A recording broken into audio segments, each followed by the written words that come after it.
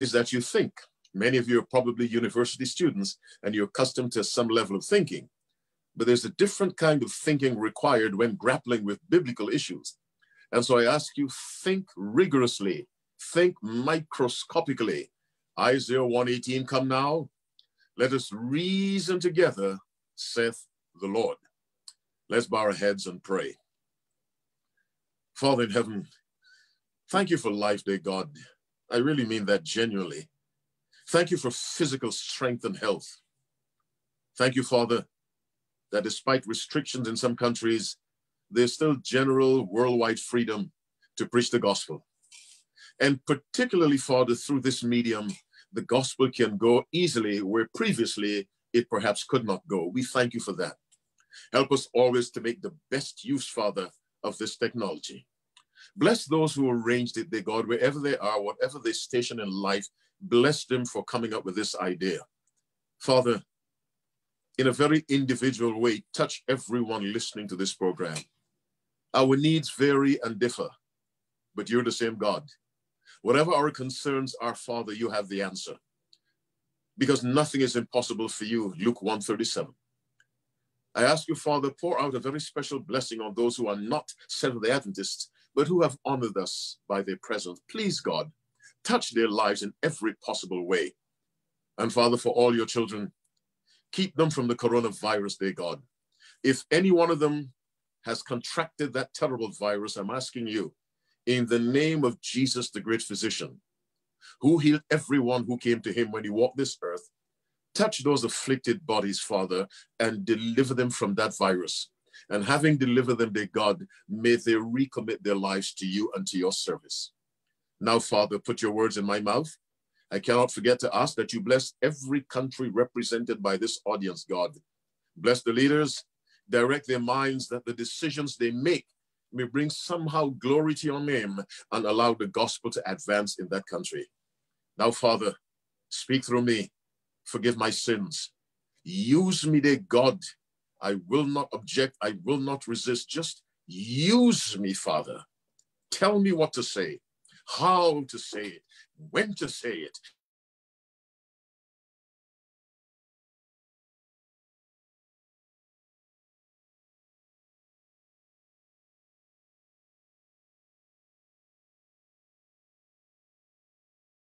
To 23. And that has nothing to do with in the beginning, but we go to Matthew 23. We read from verse 29. We're looking at something that Jesus said to the Pharisees. Matthew 23. In verse 29, Jesus says, woe unto you, scribes and Pharisees, hypocrites, for ye build the tombs of the prophets and garnish the sepulchres of the righteous. Jesus is telling the Pharisees in his day, essentially, you are as guilty of the blood of prophets killed in the Old Testament as those who physically killed them, because you have the same attitude. And so he says, woe unto you, scribes and Pharisees, hypocrites, for ye build the tombs of the prophets and garnish the sepulchres of the righteous. In other words, you take care of the graveyards where the dead prophets lie. You make sure the sepulchres are whitewashed so that they look nice. And you say, verse 30, if we had been in the days of our fathers, we would not have been partakers with them in the blood of the prophets. So the Pharisees told Jesus, we would never have done that. Wherefore be witnesses unto yourselves that ye are the children of them which killed the prophets. Fill ye up then the measure of your fathers. You are just as guilty as they are. O serpents, generation of vipers, how can ye escape the damnation of hell? Now listen to the next verse. Wherefore, behold, I send unto you prophets and wise men and scribes, some of whom ye shall kill and crucify, some of whom shall ye scourge in your synagogues and persecute from city to city. Next verse, that upon you may come all the righteous blood shed upon the earth. Jesus is saying you are just as guilty for the blood of all righteous people, even though you did not physically do it. But I continue the verse, that upon you may come all the righteous blood shed upon the earth.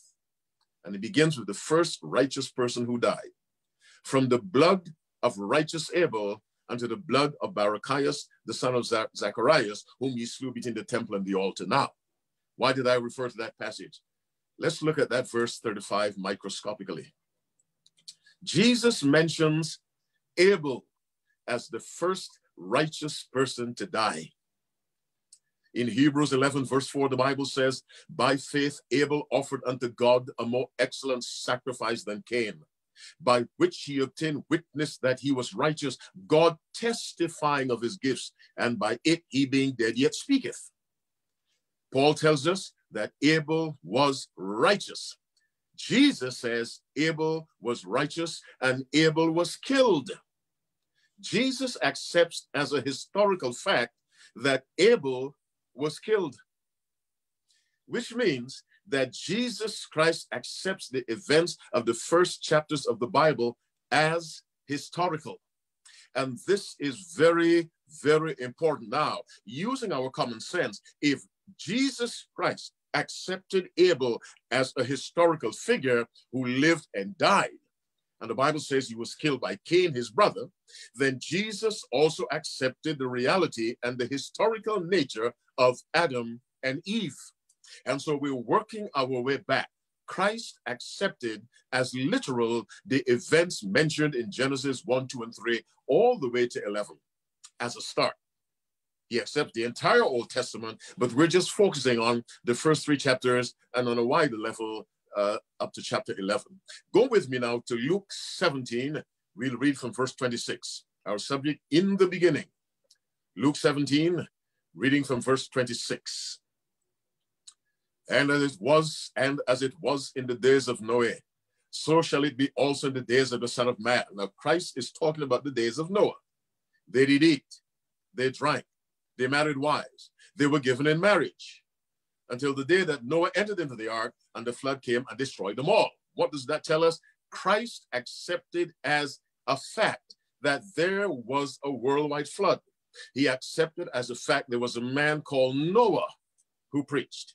He accepted that. Many Bible scholars today dismiss the historicity, and that fancy word historicity means that it was real, it actually happened. Bible scholars object to the historical nature of Genesis chapters 1 to 11. Jesus accepted those events as actually having happened. Let's stay in Luke 17. We go to verse 28. Likewise also, as it was in the days of Lot, they did eat, they drank, they bought, they sold, they planted, they builded, until the day that Lot went out of Sodom, it rained fire from brimstone from heaven and destroyed them all. Jesus accepted the account of the destruction of Sodom and Gomorrah and Zeboim and Admah as having actually happened. Why am I stressing this? Christ accepted the historical nature of creation. Many people don't understand or realize that you remove creation and you remove everything. You remove creation and the gospel collapses. There's no need for a gospel. You remove creation and you remove God. The Christian must understand that creation is an actual event that occurred, and no less a person than Jesus Christ himself accepted creation as literal. Now, Jesus had a half-brother called James. Let's go to James chapter 1. We shall read verse 26. James 1, verse 26. James says, for as the body without the spirit is dead, James 2:26, for as the body without the spirit is dead, so faith without works is dead also. Now, James, the half-brother of Jesus, says, James 2:26, for as the body without the spirit is dead, so faith without works is dead also. Now, where did James get that? He got that right out of Genesis 2, verse 7, which says this, and the Lord God formed man of the dust of the ground, and breathed into his nostrils the breath of life, and man became a living soul. The half-brother of Jesus Christ, James, is alluding to the fact that there was an actual creation of a man made of dust, and breath was breathed into that man or that thing, and that beautifully carved thing from dirt became our father, Adam himself. Jesus accepted the reality of the events of the first 11 chapters of Genesis. The apostles accepted it. If you read 2 Peter chapter 3 or 1 Peter, 2 Peter, you'll find where they refer to events that occurred in the early stages of this world's history. Now, I said earlier, remove creation and you remove God. If I continue any further, let me pray again. Father in heaven, as I continue with in the beginning, I'm asking you, God, control my mind. I give you permission to control my mind because I do have a carnal nature. I give you permission, God, to suppress, take my carnal nature by the throat and throttle it into submission so that only the Spirit of God can use my speaking apparatus. And let my words be simple and clear. In Jesus' name I pray. Amen. Remove creation, you remove God. Let's go to Colossians chapter 1. We'll read verse 16. Colossians 1, verse 16. We'll also read 17. Here's what the Bible says. For by him were all things created that are in heaven and that are in earth, visible and invisible, whether they be thrones or dominions or principalities or powers, all things were created by him and for him. And he is before all things, and by him all things consist. Let's read those two verses again. We're looking to see how often the expression all things occurs. For by him were all things created, that's one, that are in heaven and that are in earth, visible and invisible, whether they be thrones or dominions or principalities or powers. All things, too, were created by him and for him, and he is before all things, verse 17, number 3, and by him all things consist. Now, Paul is hammering home the point. The stars that you see, the molecule you cannot see, the wind you feel but cannot see, the gravitational force you feel, perhaps, if you jump off a building, but you cannot see. The process of photosynthesis, we see because the leaves are there, the trees function, they stay alive. We cannot see, but we accept it happens. All these things are upheld by God. For those of you doing science, when you contract a muscle, all the micro steps required in a microsecond for you just to do that, all of that is upheld by God. Remove the creator and you begin to realize the universe collapses, which has always been Satan's plea. You see, his desire to take God's place. God's law is order. Satan's is chaos and disorder. You remove the creator and you remove life. You remove the creator and you remove harmony. You remove the creator, you remove order. You remove the creator, you remove God. That's why evolution is the act of evicting God from the universe. Of course, it can never succeed because God will not allow himself to be evicted from that which he himself built. As verily as you and I would resist any attempt to be evicted from our own houses for which we paid or which we built. In the beginning, let's go to Genesis 1. We'll read verse 1. Genesis 1, verse 1, our subject, in the beginning. And we're highlighting creation and science and the Bible. And all three fit like fingers in a glove. Creation, science, and the Bible all fit like fingers in a glove. Genesis 1, verse 1. Let's take a look at God. That verse says 10 little words, but they're encyclopedic in their significance. In the beginning, God created the heaven and the earth. I ask you to listen microscopically, do that now. In the beginning, whenever that was. But whenever the beginning was, God had to have been there before the beginning in order to do what we're about to read in the rest of the verse. In the beginning, God created the heaven and the earth. That verse introduces us to a time, the beginning, a person, a personality, God, an activity created, and the result, heaven and earth. Let me go over that again. We have a time. We have a power that preceded that time. We have an action, creation created by that person or done by that person, and then we have the outcome. Right in Genesis 1:1, by the way, is my favorite verse in the Bible. But let's look at the verse again and see what else we see. In the beginning, we have time. God created the heaven, we have space. And the earth, we have matter.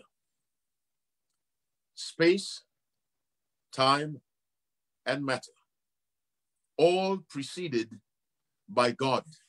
In order for God to make them, he had to have been there before they existed. Simple reasoning, simple common sense. In the beginning, time, God created the heaven, space, and the earth, matter. The God of the Bible is outside, is not confined by time, space, or matter. Let's go to Psalm 115.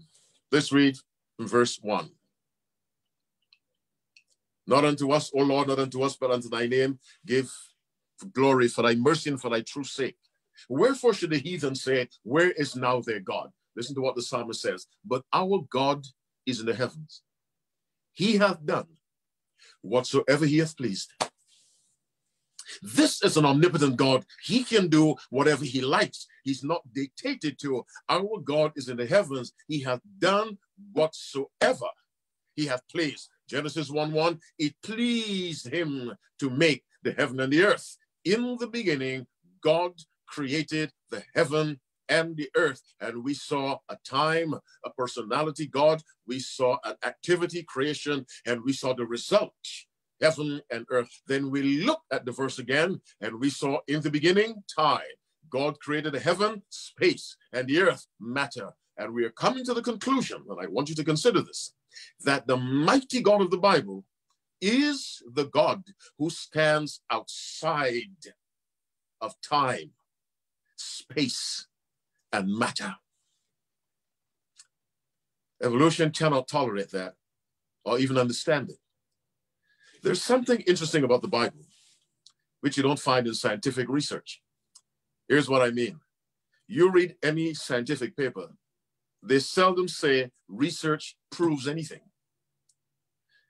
in order to cover their tracks in case another study shows something different, which is frequently the case. Scientific papers tend to say research suggests, research indicates, research tends to show. God does not suggest anything. God declares. The Bible is a book that begins with a declaration, not a suggestion.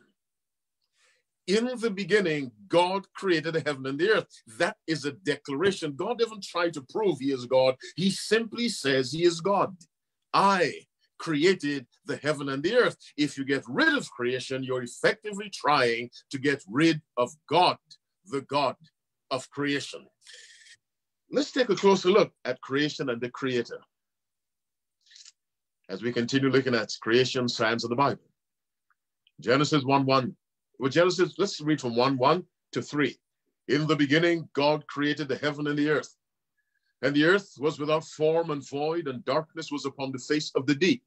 And the Spirit of God moved upon the face of the waters. We have another personality introduced, the Spirit, but we won't talk about him. The Spirit of God moved upon the face of the waters, and God said, let there be light, and there was light. When you get rid of creation, you get rid of the Word of God, because the entire universe was made by the Word of God. I pause for you to reflect microscopically. The entire universe was made by the Word of God. To question creation is to question and perhaps eliminate the reality of God's Word in your own life. You cannot eliminate God's Word from reality. You can eliminate God's Word from your life to your eternal loss. Genesis 1:3. And God said, let there be light. And there was light.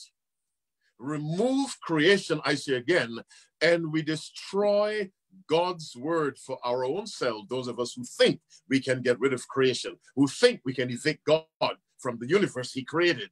God created by his Word. And so when you tamper with creation, you are tampering with the Word of God. Psalm 33, verse 6. By the word of the Lord were the heavens made, and all the hosts of them by the breath of his mouth. For he spake, and it was done. He commanded, and it stood fast. By the word of the Lord were the heavens made. Psalm 33:6. Hebrews 11, verse 3. Through faith we understand that the worlds were framed by the word of God. We have God's word inseparable from creation because it was the word that produced the heaven and the earth and the universe. Creation, the Bible, and science. We see the connection between the Bible and creation. Creation was done by the word of God. My favorite writer outside of the Bible is the lady called Ellen White. She lived from 1827 to 1915, served the Adventist Church with remarkable faithfulness. In a book written by her entitled Education, she makes this statement on page 15, paragraph 2. No, page 126, paragraph 4, sorry, page 126, paragraph 4 of the book Education. The creative energy that called the world into existence is in the word of God. This word imparts power. It begets life. Every command is a promise. Accepted by the will, received into the soul, it brings with us the life of the infinite one. The infinite one is God. What is the author saying? The very life of God is in his word. That's why if you remove creation, you remove the word, you're removing God. The very life of God is in his word. That's why the word could create living things. This word imparts power. It begets life. Every command is a promise, accepted by the will, received into the soul. It brings with us the life of the infinite one. It transforms the nature and recreates the soul in the image of God.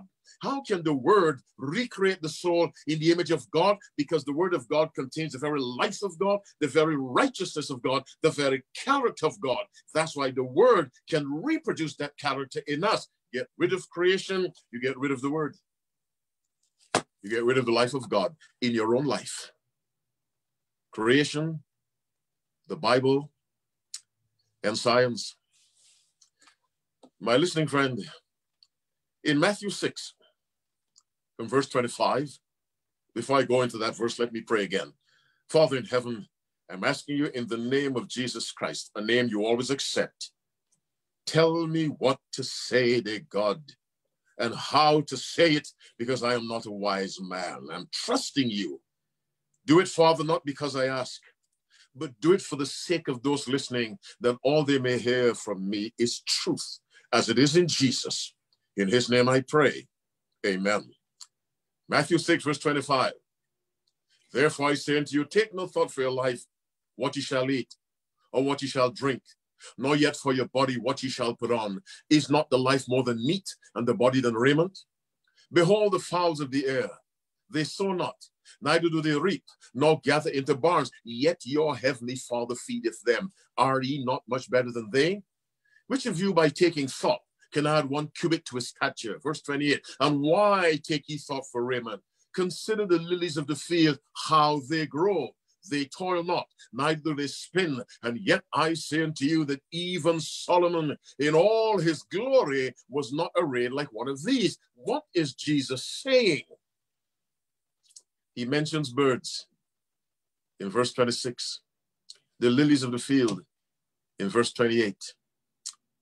Jesus is saying the Creator is the one who takes care of birds. If you are an ornithologist, those are the experts in birds. Your botanist plants flowers.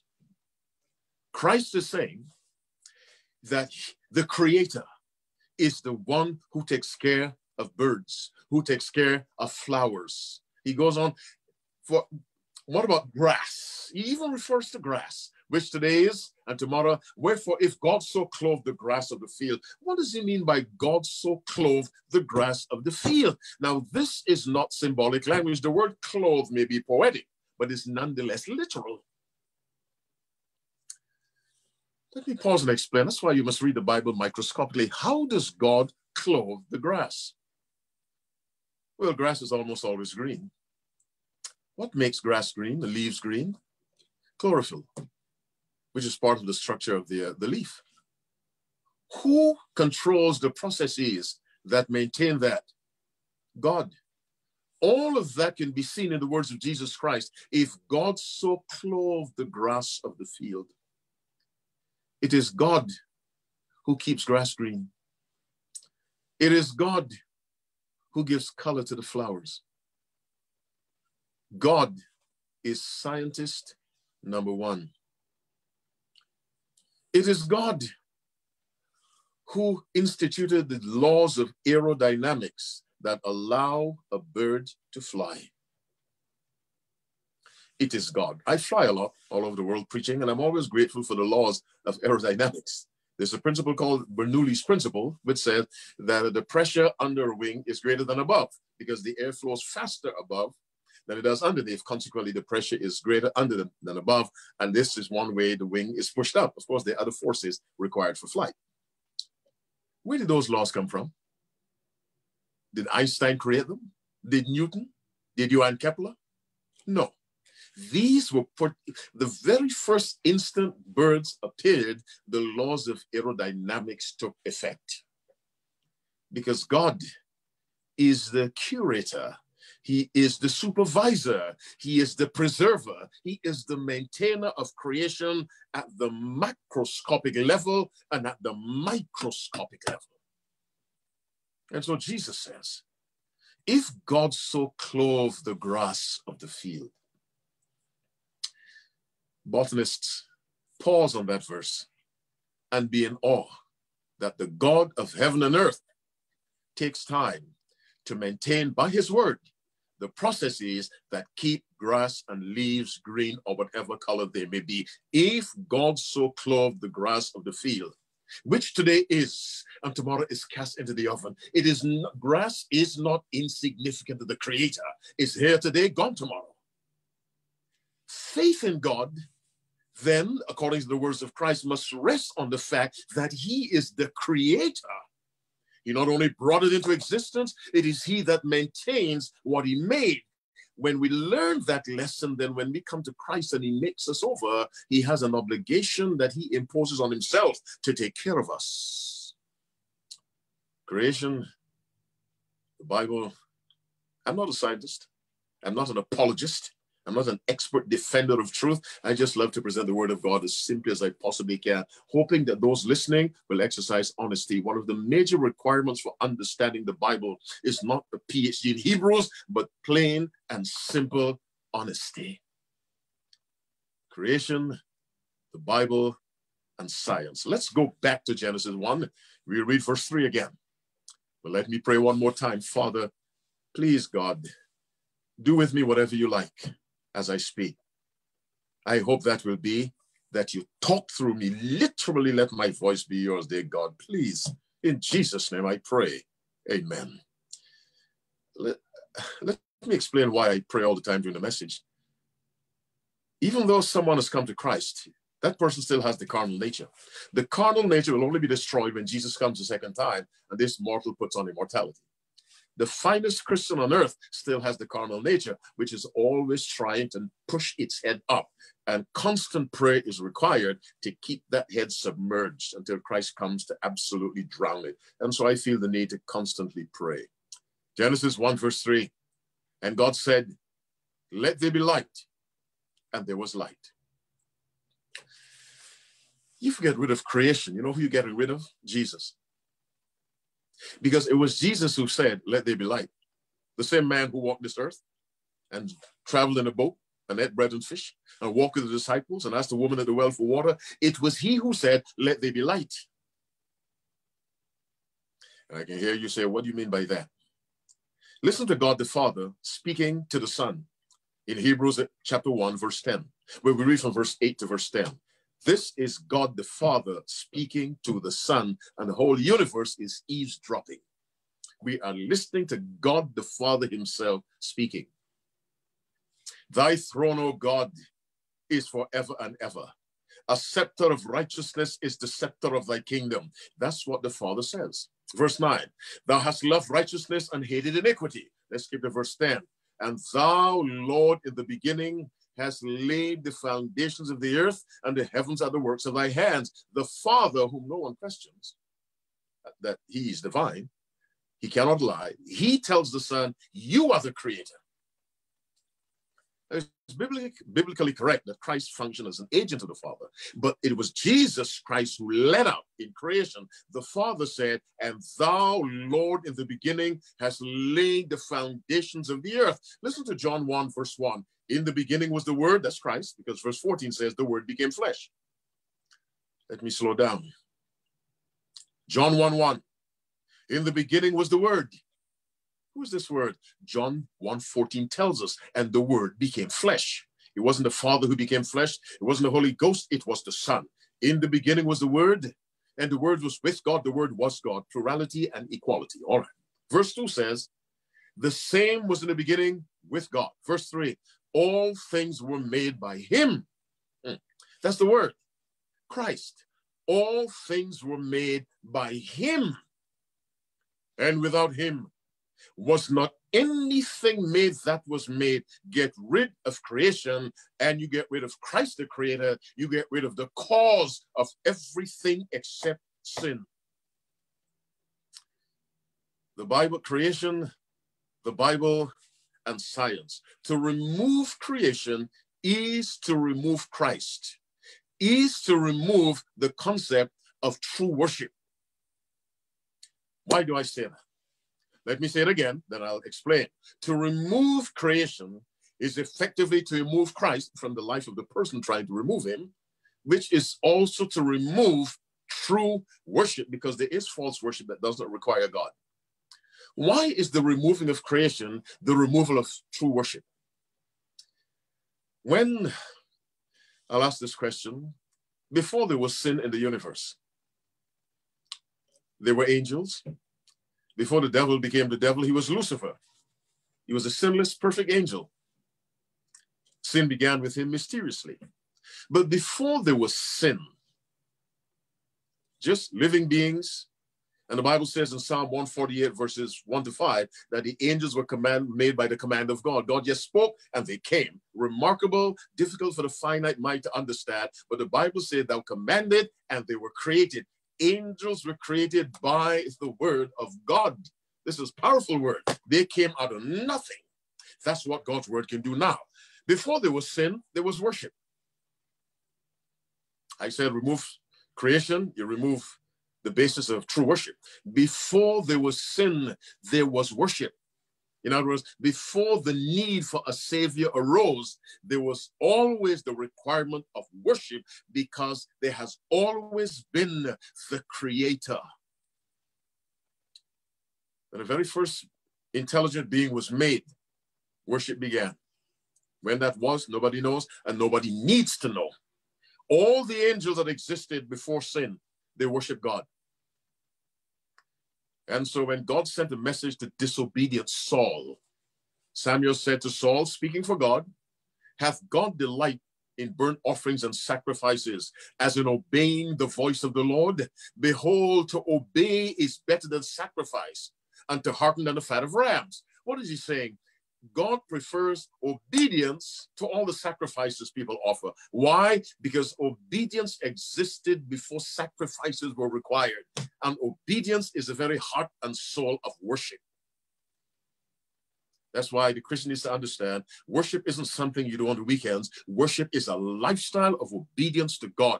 Worship is the way you dress. Worship is the way you eat. Worship is the way you conduct your romantic relationship. Worship is a life we live, not just 2 hours in a church building. And the foundation of that worship is obedience. And the foundational reason to obey God is not that because Christ died on the cross, because there was obedience before there was Calvary. The foundational reason is he is the creator. And so Revelation 4 verse 11 says, thou art worthy, O Lord, to receive glory and honor and power. Why? For thou hast created all things, and for thy pleasure they are and were created. Creation is the foundation of worship. Creation is the foundation of obedience, and obedience and worship are virtually the same thing. Remove creation. And who is there to worship?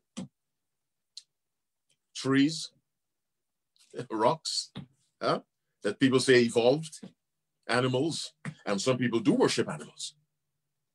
I mean, God bless Egypt, but the Egyptians historically, in the days of the Bible at least, they worship the cat, they worship the hawk, they worship the dog, they worship the crocodile, they worship the river Nile.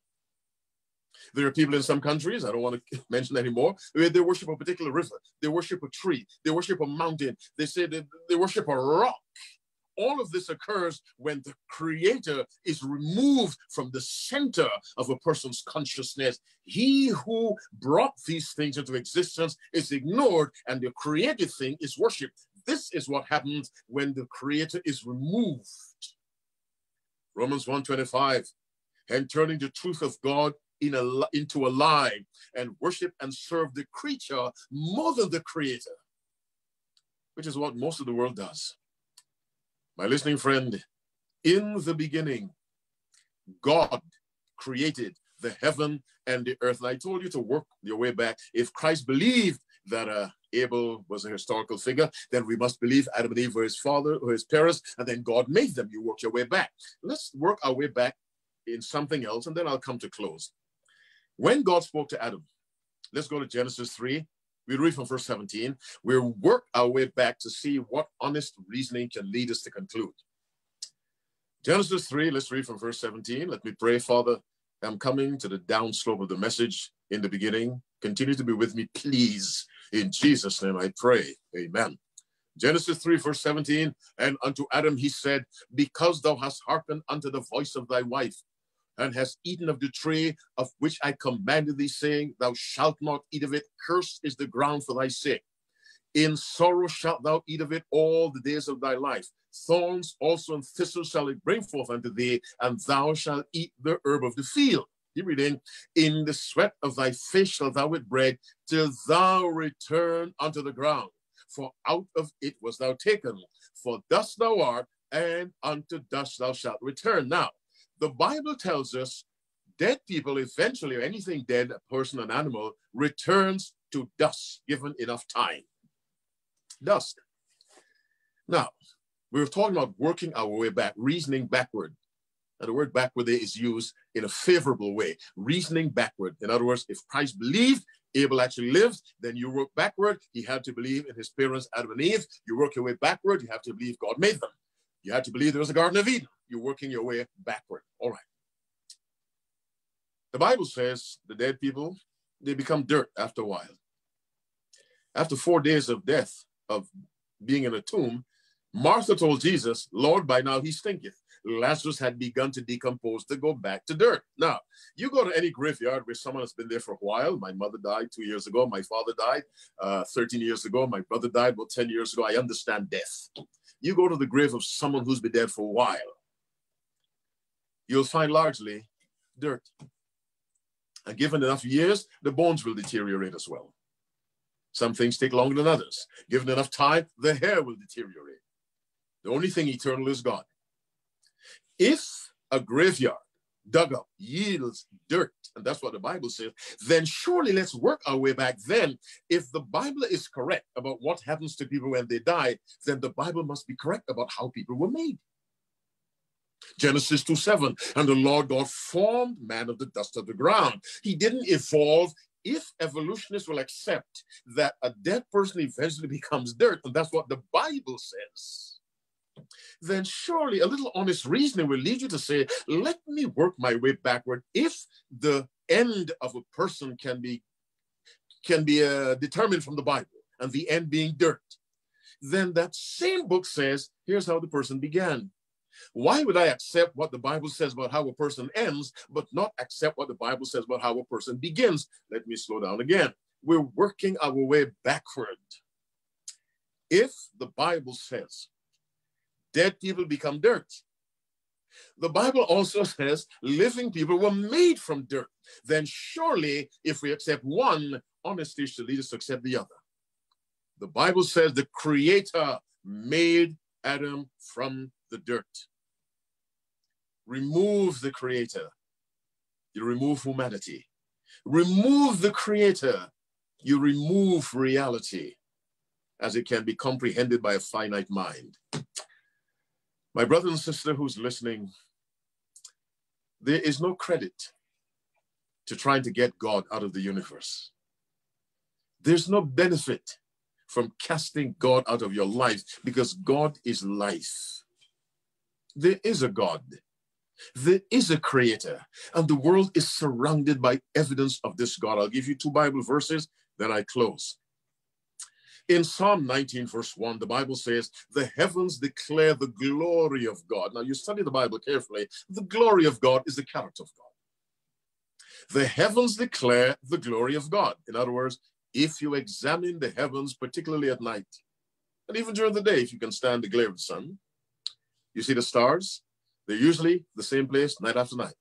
That's why mariners can navigate the oceans by the stars.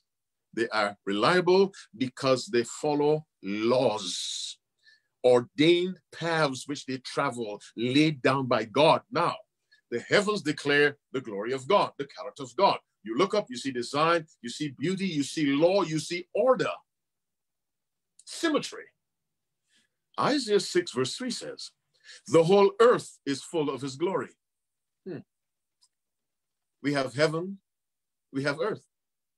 Psalm 19:1, the heavens declare the glory of God. And the Bible defines glory as the character of God, not just a bright light. Sometimes it means a bright light, but essentially the glory of God. When Jesus prayed to the Father in John 17:22, he said, and the glory which thou gavest me, I have given them, but they did not have bright light.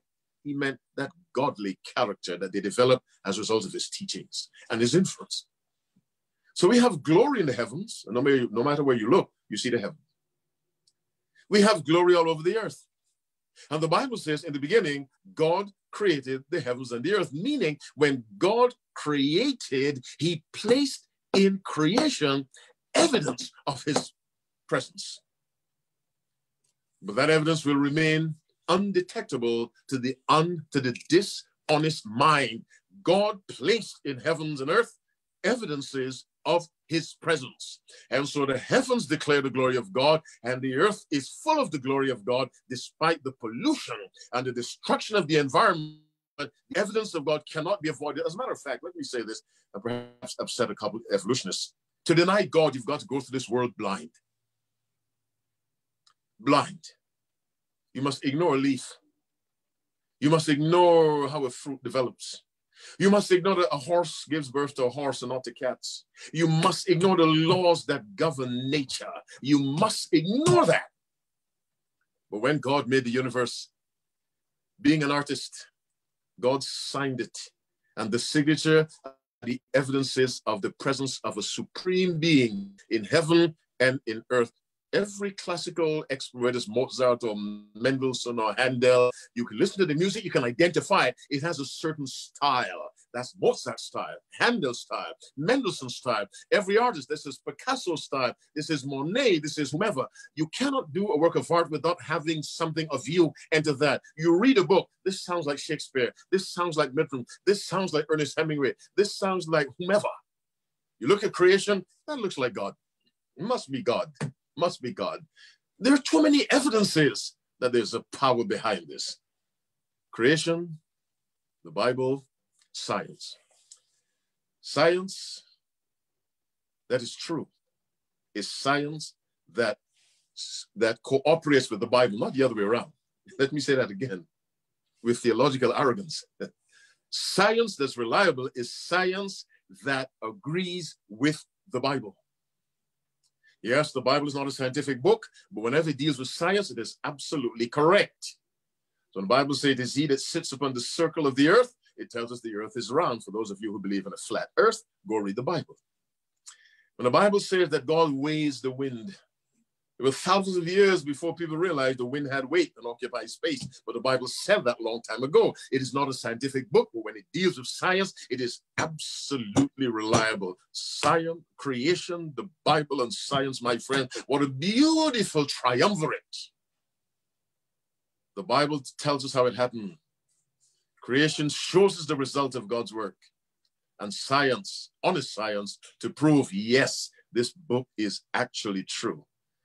May the Lord bless you as you acknowledge this creator of heaven and earth. as you, in the honesty of your mind, realize there are too many evidences to the Creator for me to deny his presence. And as you go to the Word, that the Word may guide you, the Word of the Creator, his Word, written by him in his own way, will guide you so that you can negotiate this world in which you live in a way that allows you to be ready to meet Christ when he comes. Let's bow our heads and pray. Father in heaven, thank you for your word. Thank you for those who listened. Father, let the Spirit work on their hearts, dear God. Squeeze the heart with love, that they may yield to the claims of truth. For those who are studying, bless their studies, Father. Help them to remember Proverbs 1:7 and Proverbs 9:10. The fear of the Lord is the beginning of wisdom. The fear of the Lord is the beginning of knowledge. Help them to remember that in Christ is hid all the treasures of knowledge, from anatomy to zoology. In Christ is hid all the treasures of knowledge. Again, bless all those who listened. A double blessing on all our guests who are not Adventists. A special blessing on any little child who may be listening. Bless that child's mind to realize there is a God, a big God who loves little children. Protect all the nations represented by this audience, God. Heal your people from coronavirus. Keep us faithful. Save us when you come, I pray from my heart. In Jesus' name, amen.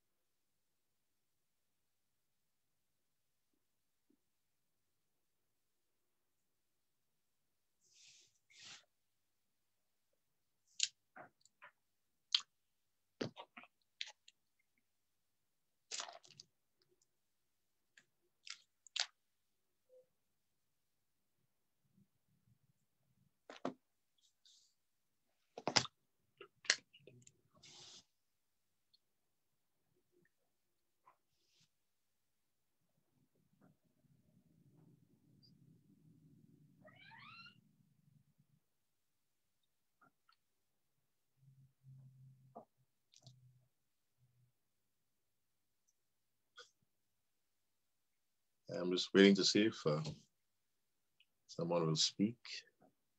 Speaking? Hmm? Are you on to speak right now? I'm finished, but I'm waiting for a response.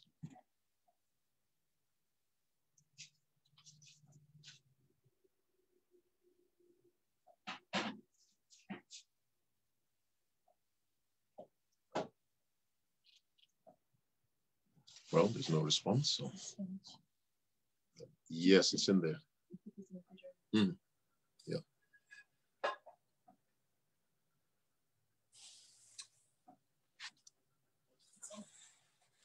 I put away the food last night.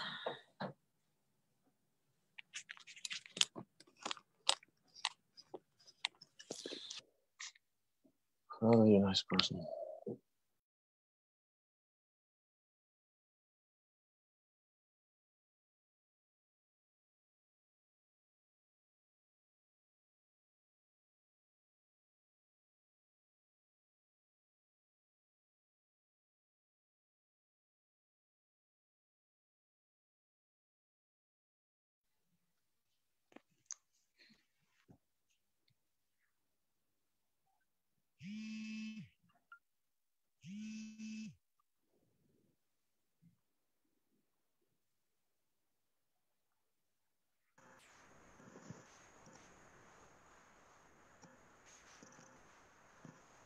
Hello, everyone.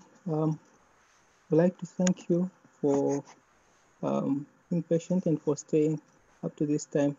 And sincere apologies again for the delay in coming through after Pastor Skeete completed his message. We'd like to extend our sincere apologies again for the delay in starting the meeting earlier on. And tomorrow we invite you to join in again. The information will be communicated on a poster, and we'll be sure to confirm this information so that we avoid today's situation again. Otherwise, we thank you and we wish you a blessed night even as you go back to sleep. And we'll meet you tomorrow. Amen.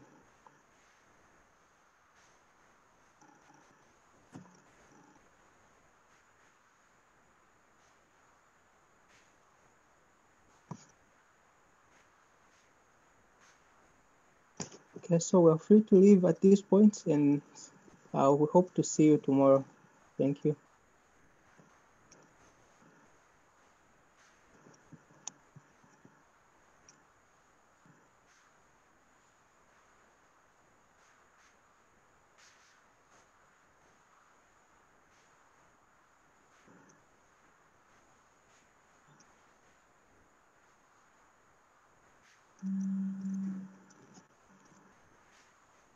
Hello? Yes, yes, sir.